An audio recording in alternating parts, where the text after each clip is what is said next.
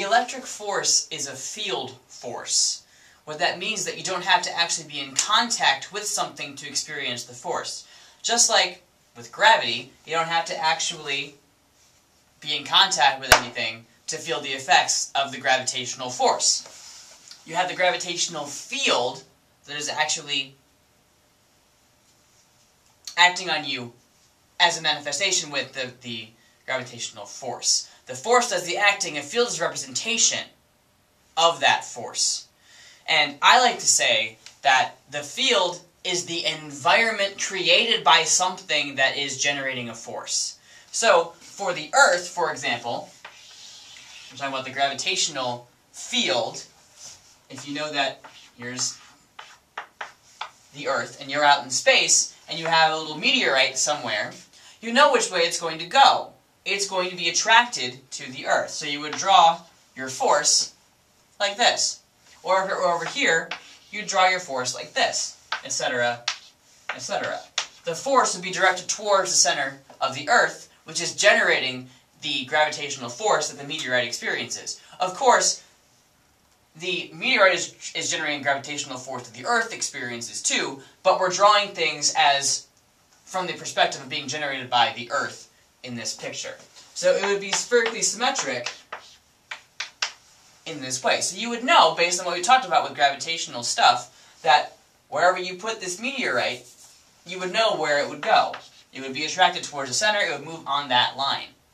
The field, the gravitational field, will be represented as the collection of all of these lines. That basically says, if I put something with mass in any given area around the Earth, what would it do? And you would know the behavior based on where those arrows are pointing and what the field is actually doing.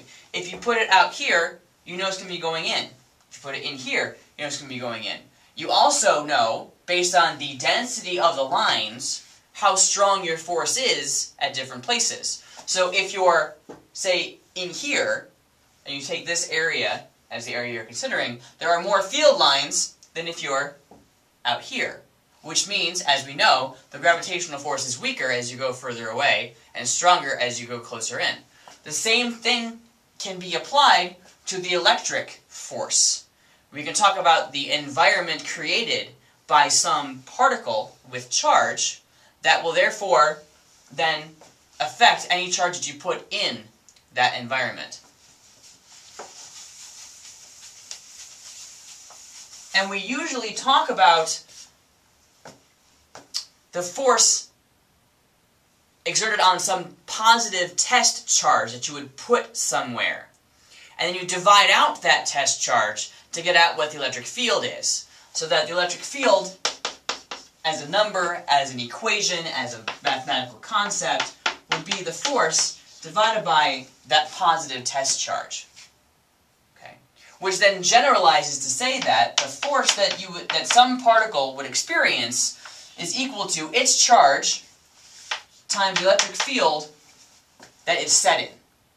So the environment created. If you have a charge setup of, say, 3 or 4 charges, which we'll call charge B as a collective thing, okay? And you want to know what happens to charge A if you put it in that field from charge B. Well, the force that A feels from B is A's charge times the electric field created by that collection of stuff that we're calling B. Okay? So if we have 2 particles that obey a Coulomb's law force, where F is equal to K E Q1 Q2 over R squared, where K is that constant of 8.99 times 10 to the positive 9 Newton meters squared per Coulomb squared. Okay. And you're looking at these 2 particles, Q1 and Q2, and you want to know the force that is being acted on Q1 by Q2. You can write that in terms of Q2's electric field, or the environment that it's creating, by saying that F is equal to Q1 times E 2, if you want to call it that as a subscript for 2, or that, therefore, E2 must be the F divided by Q1, so that you end up with KEQ2 over R squared. This would be the electric field that Q1 would experience at some distance r from Q2. And you would figure out the actual force that it experiences by multiplying back by the Q1. So you have some charge that sets up an electric field. It creates an environment around it that if you put some charge near it, or in that environment, would experience a force of this type, where force equals Q times the electric field.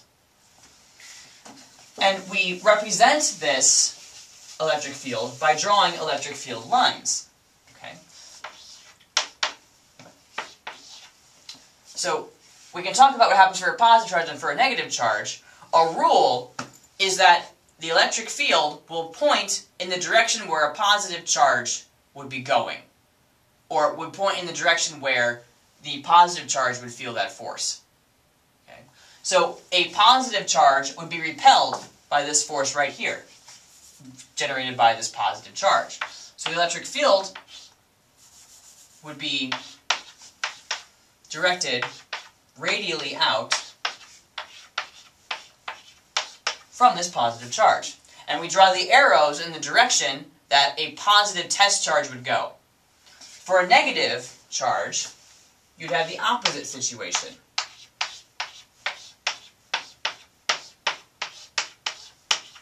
The arrows would point towards the positive charge, as opposed to the negative charge. We're pretending these aren't right next to each other, they're just in different situations. They're separated. Okay? But if they have, a rule for drawing electric field lines, by the way, is that you have to have the lines be proportional to the charges that are involved. So if this charge is plus 1, Q, or plus 1, the fundamental unit of charge that an electron has, and this one is minus the fundamental unit of charge, they're going to have the same number of field lines. If you double the charge on this one, it has to have double the field lines of this one. So let's do that. Let's add 8 more lines.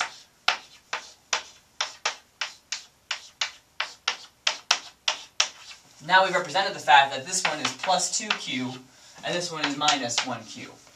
So that this has some charge, and this has twice the charge. So it's got twice the field lines. Or the field that you would experience is twice as big. The force you would experience is therefore also twice as big as you would over there. Okay? So the field lines are going to be a very essential mapping tool in order to represent the electric field and know what would happen to a particle if you put it in that environment. So this really is a map of the environment created by the charges themselves. Okay? So if you had two negative charges, okay, and I'm not saying they're separated, they actually are next to each other, what we would usually expect is that you had that radial situation, but you have to worry about the addition of the two electric field vectors on the inside and actually everywhere in space. Okay? Because electric field is a vector, you have to worry about the components, you have to worry about adding up those things. We can use the superposition principle to just actually lay one on top of the other, but we can use the field lines to represent that. So what you actually end up with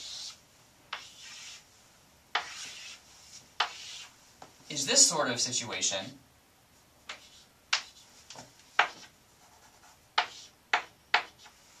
Where again, we still have the arrows that are always pointing towards the negative, or they point away from the positive, but since these are negative, they're pointing away.